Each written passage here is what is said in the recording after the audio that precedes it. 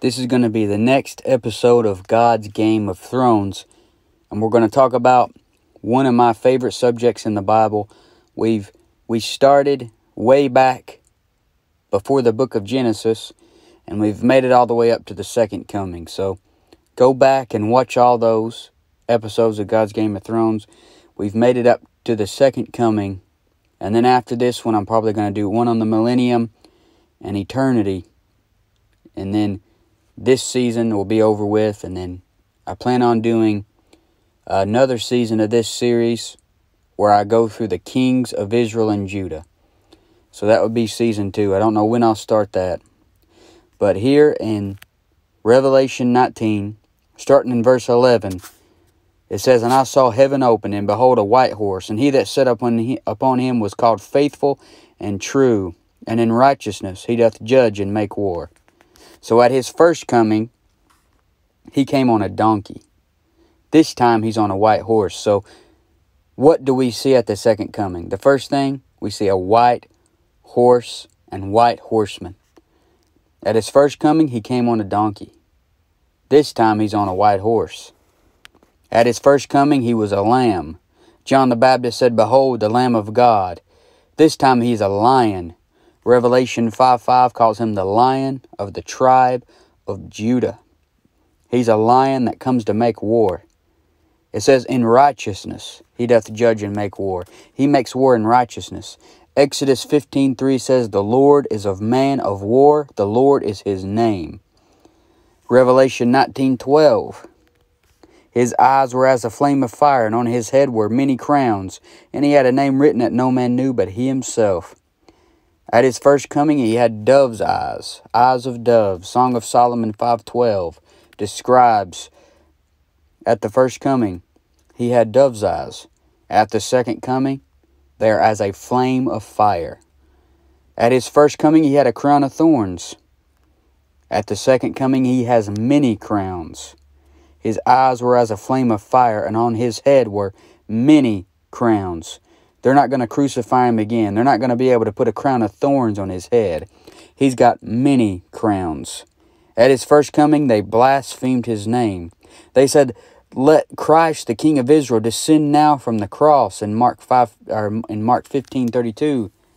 But at the second coming, his name will be exalted, and he's got a name written that no man knew but he himself. Philippians 2:10, "At the name of Jesus, every knee should bow of things in heaven and things in earth and things under the earth." If you haven't believed on the Lord Jesus Christ, if you haven't believed on his name, that's the best decision you can make, because every knee is going to bow to that name. Revelation 19:13, "And he was clothed with a vesture dipped in blood, and his name is called the Word of God." At his first coming, it was his blood being shed. Now it is the blood of his enemies. He's clothed with a vesture dipped in blood, and his name is called the Word of God. Jeremiah 46:10, "For this is the day of the Lord God of hosts, a day of vengeance, that he may avenge him of his adversaries, and the sword shall devour. And it shall be satiate and made drunk with their blood." Made drunk with their blood. "For the Lord God of hosts hath a sacrifice in the north country by the river Euphrates." So it's going to be their blood being shed this time. The tables turn. He who laughs last laughs best. Revelation 19:14, "And the armies which were in heaven followed him upon white horses." What do you have at the second coming? You got white horses and white horsemen, clothed in fine linen, white and clean. At the rapture, he came to get us. And when you saw the episode of this about the rapture, that's when he comes to get us. Now here's the second coming, where he comes back with us. And we're also on white horses and glorified bodies. And in Jude verse 14 it says, "And Enoch also, the seventh from Adam, prophesied of these, saying, Behold, the Lord cometh with 10,000s of his saints." So you have white horsemen. That's what you see at the second coming. Next, you have weaponry.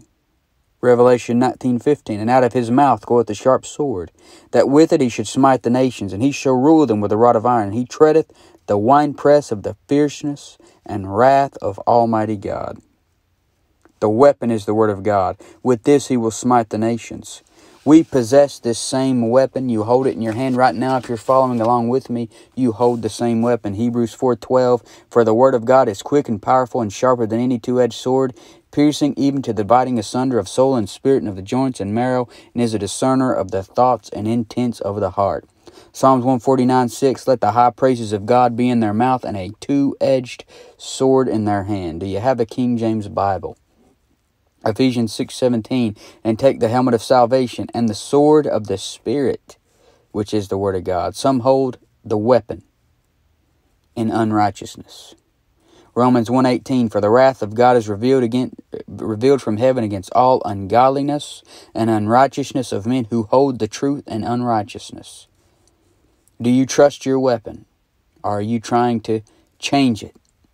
Some people hold it, the King James Bible in unrighteousness. They're trying to change it. But we got a perfect Bible, the perfect weapon. We're going to have weaponry on white horses at the second coming. Next, what are you going to see at the second coming? You're going to see wounds. Jesus still will have the wounds in his hands and his feet and side in his glorified body. Thomas felt the wounds after Jesus resurrected. And that's when Thomas believed, when he saw Jesus in his resurrection body and he felt the wounds.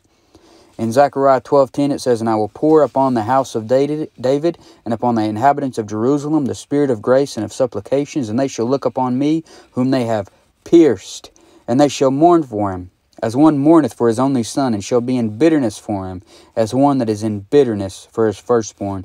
Zechariah 13:6, and one shall say unto him, what are these wounds in thine hands? Then shall he answer, those with which I was wounded in the house of my friends. There's still going to be wounds.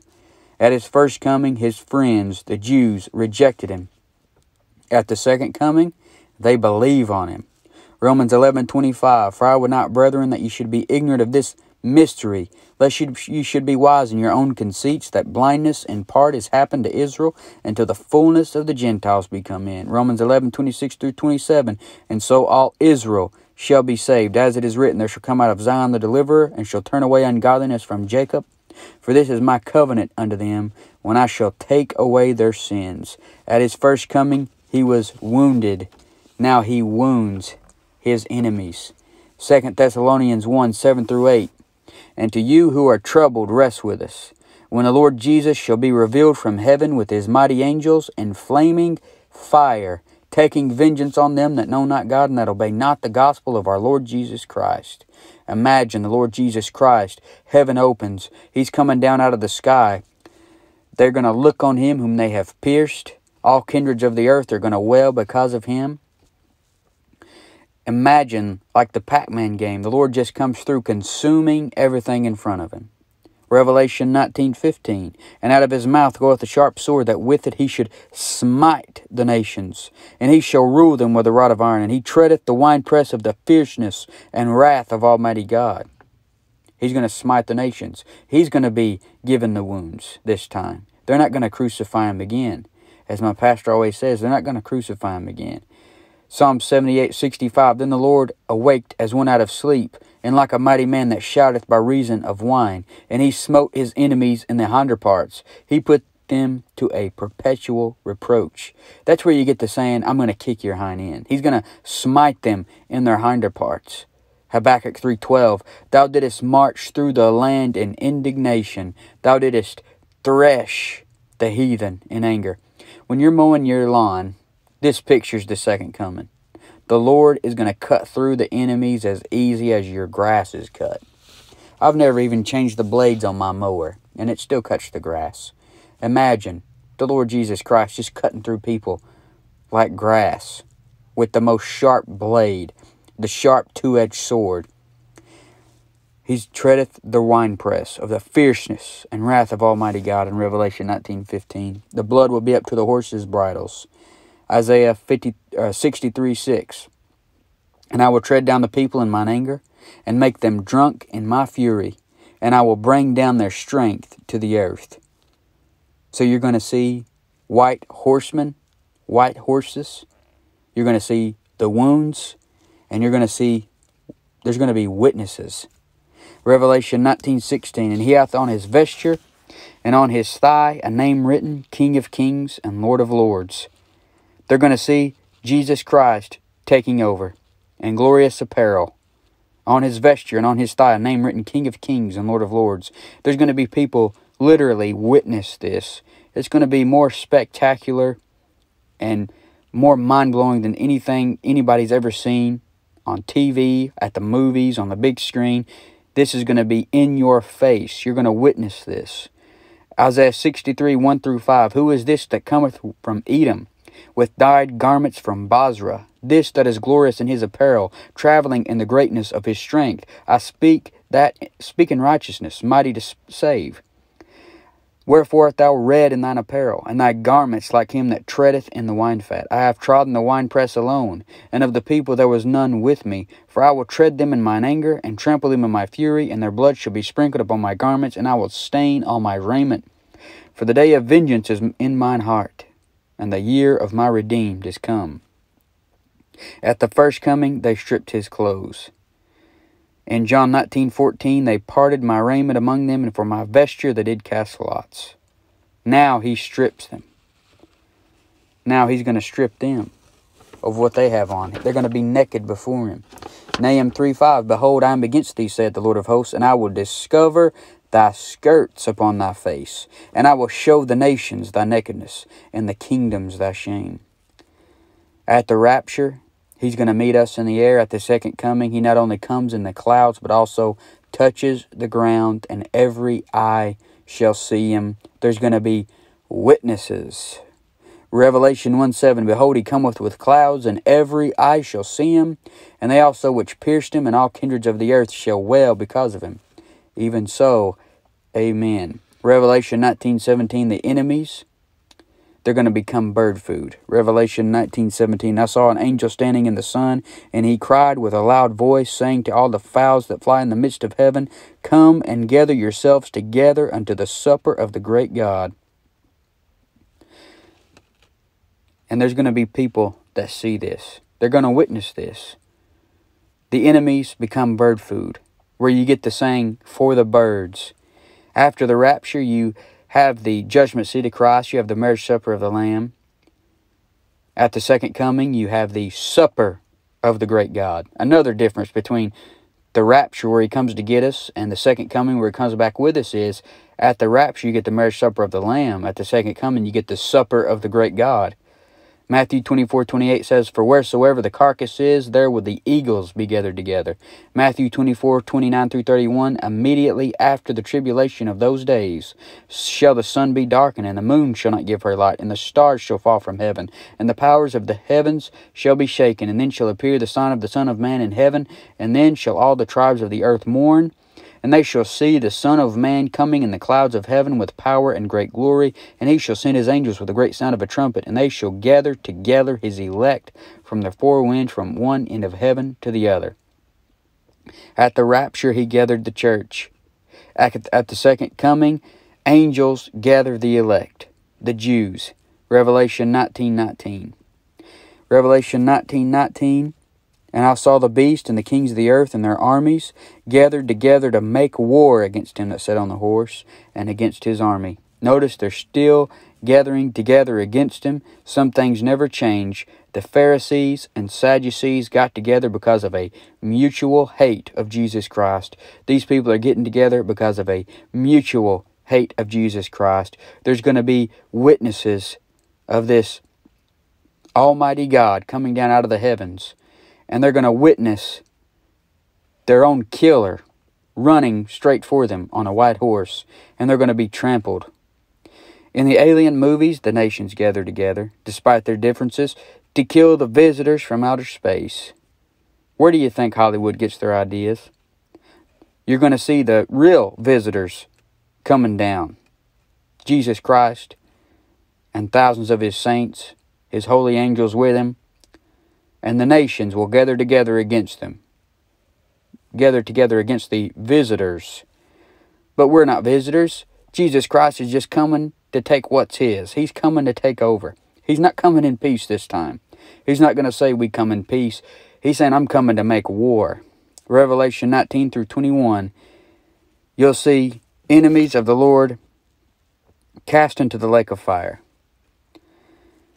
It says in Revelation 19:21, "And the remnant were slain with the sword of him that sat upon the horse, which sword proceedeth out of his mouth, and all the fowls were filled with their flesh." Go back to Revelation 19:20. This is Revelation 19:20 through 21, where it says this, "And the beast was taken, and with him the false prophet that wrought miracles before him, with which he deceived them that had received the mark of the beast, and them that worshipped his image. These both were cast alive into a lake of fire, burning with brimstone. And the remnant were slain with the sword of him that sat upon the horse, which sword proceeded out of his mouth, and all the fowls were filled with their flesh." They're cast into the lake of fire. The birds are going to feast on their carcasses. At his first coming, he took our hell on the cross. At the second coming, he puts men in the lake of fire. He puts men in hell. After the rapture, men are deceived. After the second coming, the deceiver will be destroyed. After the millennium, all the unclean spirits and the devil are going to be tossed into the lake of fire. After the second coming, the devil is going to be chained for 1,000 years. He's going to get out for a little while. But then, after that, no more devil. He's going to be in torments for all of eternity in the lake of fire. And this is the second coming, which every preacher, every teacher should preach and teach on very often. I try to teach on this at least every couple of months, because this is the greatest subject in the entire Bible. And this is God's Game of Thrones, where you have the king coming to take over, take what's rightfully his, and sit on his throne in Jerusalem, the throne that the devil wants. He tried to get Jesus to fall down and worship him and take the throne early, but Jesus Christ knew that he's getting the throne anyway. So he's coming down pretty soon to take what's his.